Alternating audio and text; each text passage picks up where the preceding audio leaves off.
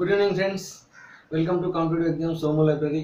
Current అఫైర్స్లో భాగంగా current affairs 2018లో భాగంగా అధికారులు నియామకాలు అనే పార్ట్ 1 చేయడం జరిగింది. ఇప్పుడు అధికారులు నియామకాలు అనే పార్ట్లో పార్ట్ 2 చేయడం జరుగుతుంది. So expected bits. సో ఇంకో విషయం ఏంటంటే, ఇంకా మీకు వీడియో క్వాలిటీ అనిపించుకుంటే రైట్ టాప్ కార్నర్లో 3 డాట్స్ ఉంటాయి. టచ్ చేసినట్లయితే అక్కడ వీడియో క్వాలిటీ 144 ఉంటుంది. దాన్ని 360 కానీ 480 కానీ చేంజ్ చేసుకోండి. ఇప్పుడు వీడియో క్వాలిటీ రావడానికి అవకాశం ఉంటుంది.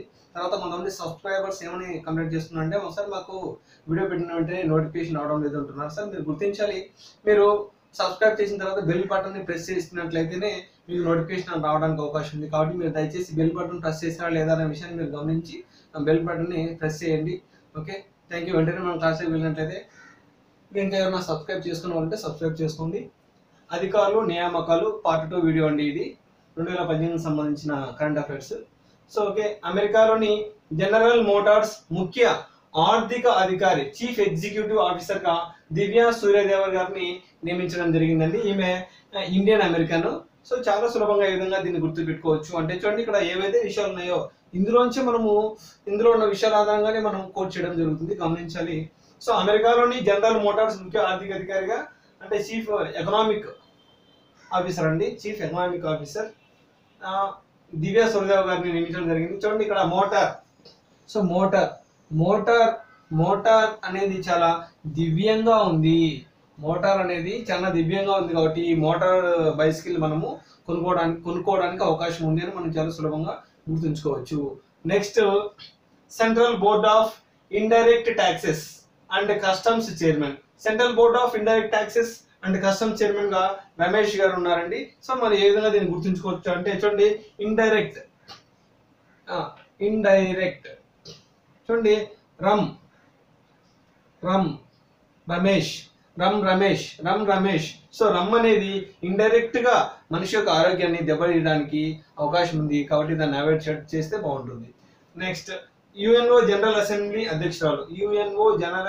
అధ్యక్షురాలుగా మారియా ఫెర్నాండా ఎస్పినోసా గార్సెస్ గారు నియమించబడడం జరిగింది.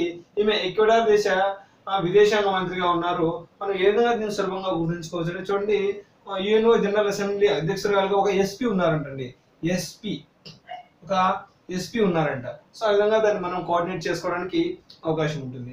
నెక్స్ట్ తర్వాత డిఆర్డిఓ వైమానిక విభాగం డీజీ అంటే డైరెక్టర్ జనరల్. సో డిఆర్డిఓ వైమానిక విభాగం డీజీగా టెస్సీ థామస్ గారు నియమించబడ్డారండి. ఈమె ప్రముఖ క్షిపణి శాస్త్రవేత్త. సో ఏ విధంగా దీన్ని గుర్తుంచుకోవచ్చు అంటే, చూడండి వైమానిక విభాగం.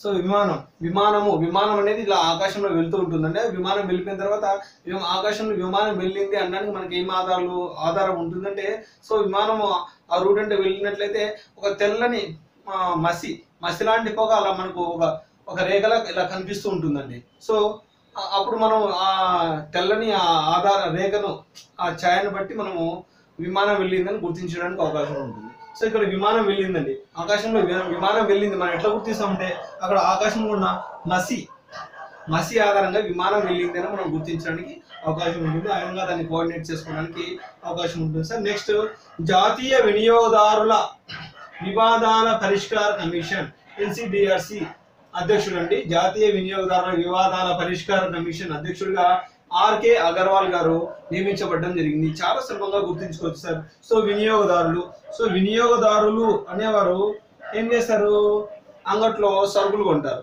అంగట్లో సరుకులు సరిగా లేనప్పుడు ఏం చేస్తారు, అంగడి వ్యక్తికి, అంగడి యజమానికి, వినియోగదారునికి మధ్య గొడవ అనేది ఏర్పడుతుంది. ఆ వివాద పరిష్కారానికి వాళ్ళు జాతీయ వినియోగదారుల పరిష్కార కమిషన్ కి వెళ్తారు.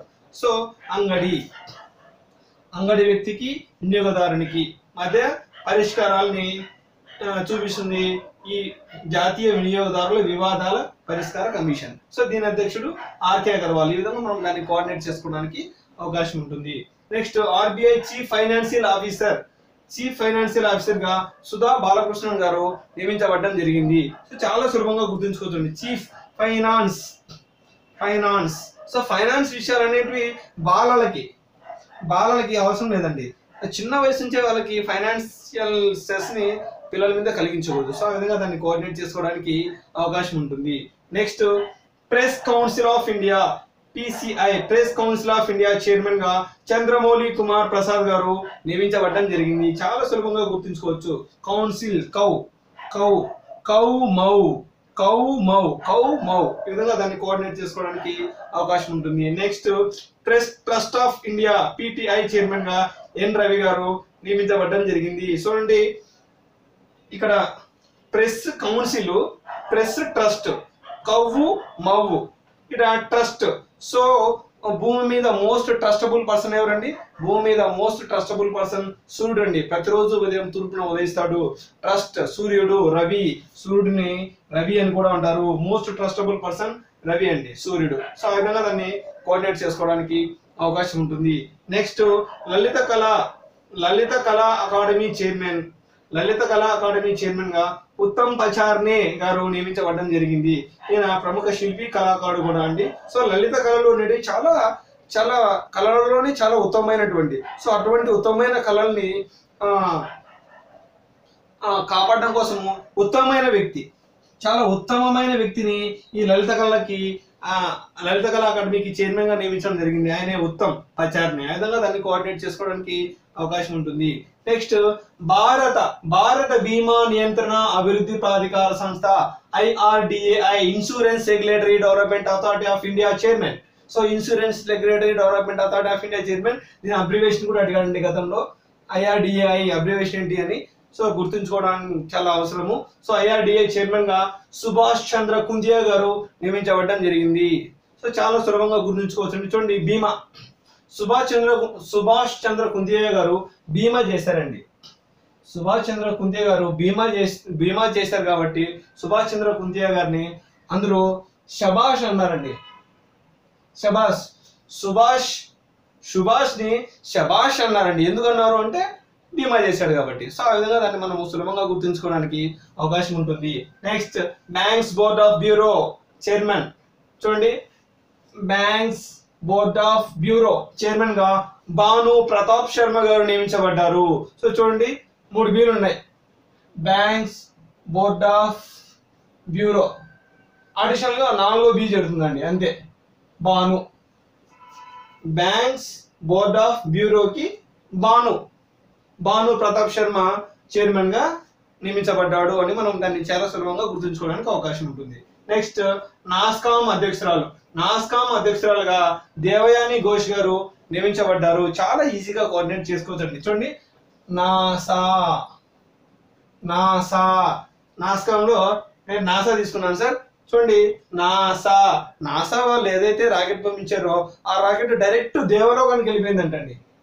దేవలోకంలో ఎవరున్నారు? దేవయాని ఘోష్ గారు ఉన్నారు, అక్కడికి వెళ్ళిపోయిందంట. ఆ విధంగా మనం దాన్ని కోఆర్డినేట్ చేసుకోవడానికి అవకాశం ఉంటుంది. Next UPSC chairman Arvind Saxena గారు UPSC చైర్మన్ గా union public service commission chairman గా నియమించబడ్డారు. సో చూడండి UPSC లో ఎగ్జామ్స్ లో ఎవరైతే సక్సెస్ అవుతారో వాళ్ళకి మాత్రమే IAS IPS అధికారులుగా నియమించబడతారు. సో UPSC ఎగ్జామ్ లో సక్సెస్ అయిన వాళ్ళు మాత్రమే IAS IPS అధికారులుగా నియమించబడతారు. ఆ విధంగా దాన్ని కోఆర్డినేట్ చేసుకోవడానికి అవకాశం ఉంది. నెక్స్ట్ అమ్నెస్టీ ఇంటర్నేషనల్ ప్రధాన కార్యదర్శిగా కుమి నాయుడు గారు నియమించబడడం జరిగింది. సో ఆమె చూడండి చాలా సులభంగా కోఆర్డినేట్ చేసుకోవచ్చు. ఆమె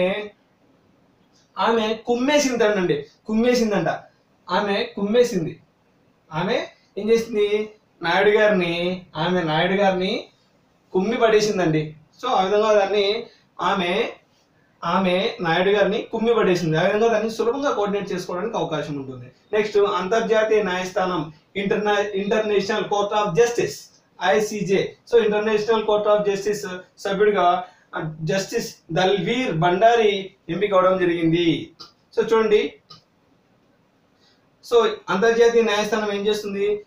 ఈ అంతర్జాతీయ వివాదాలు, ఈ నేరస్తుల పట్ల విచారణ జరుగుతుంది. విచారణ జరిగితేనే కదా నేరస్తుల యొక్క బండారము బయటపడేది.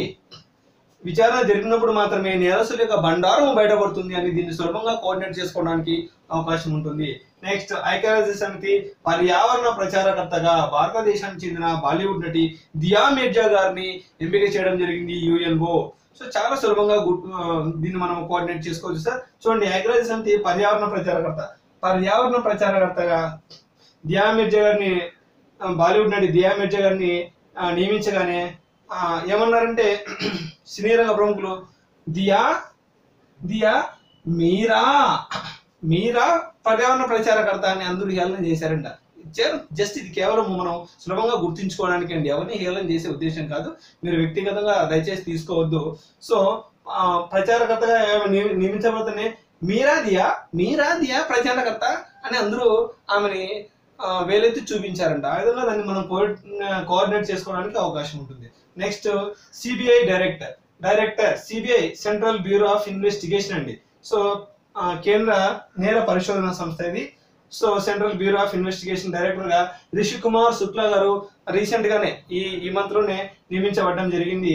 చూడండి, చాలా సులభంగా గుర్తుంచుకోవచ్చు. చూడండి, పూర్వకాలంలో అయితే ఋషులు ఏదైనా ఒక విషయం జరిగిందంటే వాళ్ళు ఋషులు తపస్సులకు ధ్యానంలోకి వెళ్ళిపోయి వాళ్ళ యొక్క దివ్య దృష్టి ద్వారా దానికి కారకులు ఎవరు అని వాళ్ళు కనిపెట్టేసేవాళ్ళండి ఋషులు. కానీ ఇది పెద్ద పెద్ద ఋషులు యోగులు ఉన్న కాలం కాదు కదా, అందుకని ఈ రిషి కుమార్ గారి పేరులో ఋషి ఉంది. ఈయనైతే దివ్య దృష్టి లేకపోయినా కూడా దివ్యమైన జ్ఞానంతో ఇన్వెస్టిగేషన్ చేస్తాడు అని రిషి కుమార్ శుక్లా గారిని సిబిఐ డైరెక్టర్ గా నియమించడం జరిగింది. ఆ విధంగా సులభంగా కోఆర్డినేట్ చేసుకోవచ్చు అండి. నెక్స్ట్ కేంద్ర ఎన్నికల ప్రధాన అధికారిగా సునీల్ అరోరా గారు నియమించబడడం జరిగింది. చాలా సులభంగా గుర్తుంచుకోవచ్చు అండి. ఇక్కడ చూడండి, అరోరాలు అనేటివి ఈ ఆకుపచ్చ రంగు కాంతులు అండి. సో ఉత్తరార్ధగోళంలో చలికాలంలో రాత్రులందు పగటి కాలం మందు ఆకాశంలో కనిపించే ఈ ఆకుపచ్చ రంగు కాంతులని అరోరా బొరియాలిస్ అంటారండి. అదే దక్షిణ ధ్రువంలో అయితే అరోరా ఆస్ట్రాలిస్ అంటారు. సో ఇవి కాంతిని సూర్యుని ప్లేస్ లో రీప్లేస్మెంట్ గా ఉండి అక్కడ చీకటి ఉన్న ప్రాంతంలో కాంతిని వెదజల్లుతూ ఉంటాయండి. సో అరోరాలో ఉన్నటివి కాంతిని వెదజల్లుతూ ఉంటాయి. సో ఇక్కడ ఏంటి అంటే, కానీ ఈ కేంద్ర ఎన్నికల ప్రధానాధికారి సునీల్ అరోరా మాత్రము కాంతిని వెదజల్లలేడండి. ఎందుకంటే ఈయన మనిషి కాబట్టి. ఈయనలో సునీల్ గారిలో కాంతి అనేది నిల్. అరోరాలో కాంతి అనేది నిల్, ఏం లేదు. ఆ విధంగా దాన్ని మనం సులభంగా కోఆర్డినేట్ చేసుకోవడానికి అవకాశం ఉంటుంది. నెక్స్ట్ ఆంధ్రప్రదేశ్ రాష్ట్ర ఎన్నికల ప్రధానాధికారిగా రమేష్ కుమార్ గారు నియమించబడడం జరిగింది. సో చాలా సులభంగా గుర్తుంచుకోవచ్చు సార్. రమేష్ గారు ఏమంటున్నారంటే, అయ్యా ఎన్నికల్లో మీరు రమేష్ గారు ఏమంటున్నారు, ఎన్నికల్లో మీరు రమ్ముని డిస్ట్రిబ్యూట్ చేసి ఓటర్ని మభ్యపెట్టకూడదయ్యా అని అంటున్నారు రమేష్ కుమార్ గారు. ఆ విధంగా చాలా సులభంగా దీన్ని కోఆర్డినేట్ చేసుకోవడానికి అవకాశం ఉంటుంది. ఓకే, ఇదండి part 2. ఓకే, మా వీడియో కనుక మీకు నచ్చినట్లయితే లైక్ చేయండి, షేర్ చేయండి, సబ్స్క్రైబ్ చేయండి, బెల్ బటన్ ప్రెస్ చేయడం మర్చిపోవద్దు దయచేసి. Thank you very much.